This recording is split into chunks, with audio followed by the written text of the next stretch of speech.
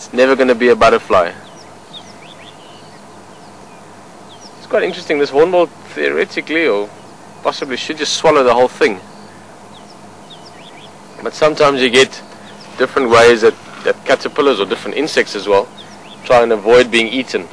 Some of them have got spikes or spines on them, those sort of hairy protrusions. We saw that a while back with the hornbill as well. And it was dragging it through the sand to get rid of those irritational hairs on it. So that caterpillar may be secreting something. Maybe it's got something in the feces or some kind of chemical that makes it taste bad.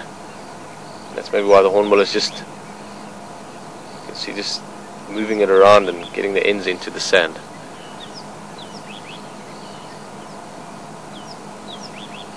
Good coordination though. Look at how it's neatly just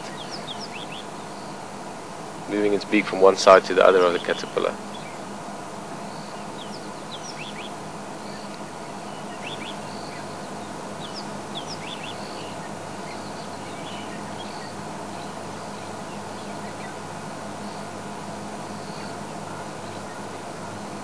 Here's another one coming in. This could get interesting.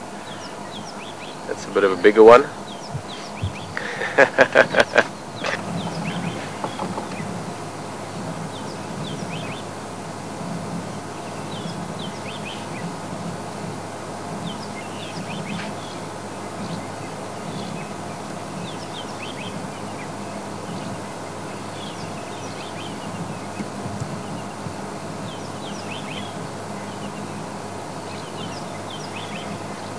I'm quite curious why it's taking so long for it to eat it.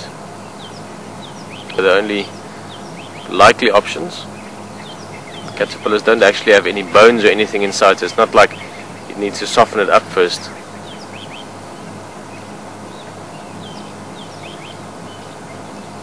Maybe just building up the courage to eat that. That would be the equivalent of a very, very large one-piece meal for us. You can see it's about the size of the length of the hornbill's body, or the main part of the body of the hornbill.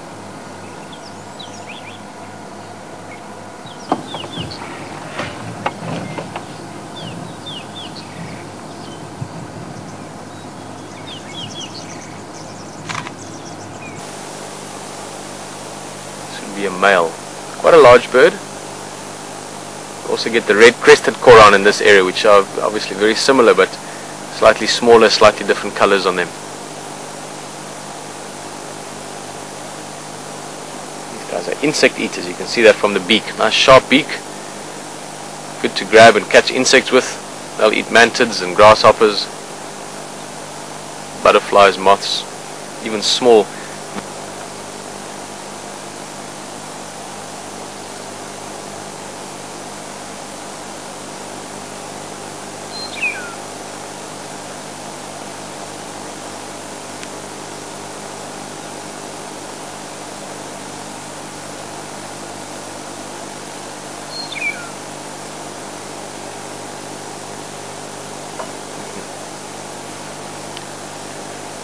We're going to move on, but just before we do,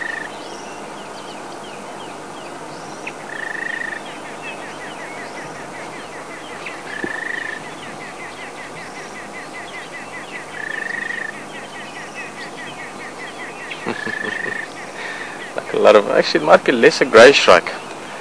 Looks like a redback, but sometimes get the lesser grey shrike here as well. Love it to turn just slightly. It looks like there's a bit of red on the shoulder there.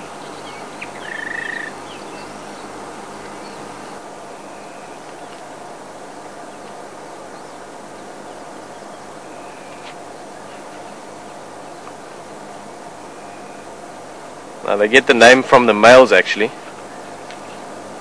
Males are similar in color, but they get these big sort of knob protrusions on the top of the bill, hence knob-billed duck.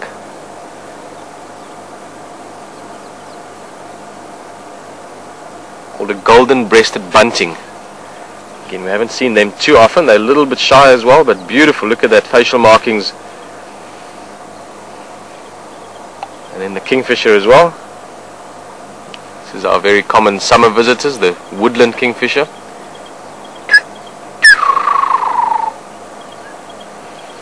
Sort of roughly what they sound like. I still can't mimic their call perfectly. Let's come have a look at that little bunting again, please, just to the left. It's just flown back onto this. Look at that. Quite a small bird, about sparrow size. As the name suggests, golden-breasted bunting. It's got that beautiful orange gold breast and chest.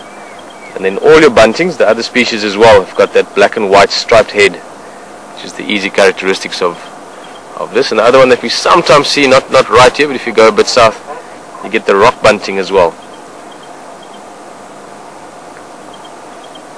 Quite almost funny to watch it sometimes. Those long toes are designed so this animal can easily walk on sort of this kind of stuff that it's walking on now.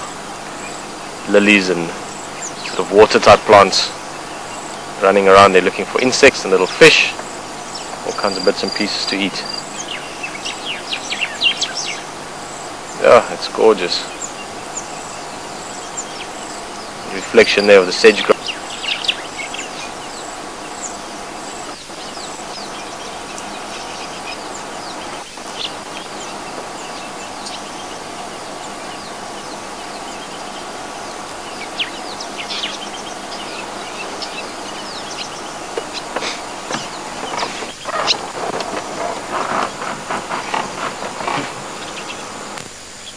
One of the things you can make out there is the darker beak, also that sort of white brow running along the top of the head.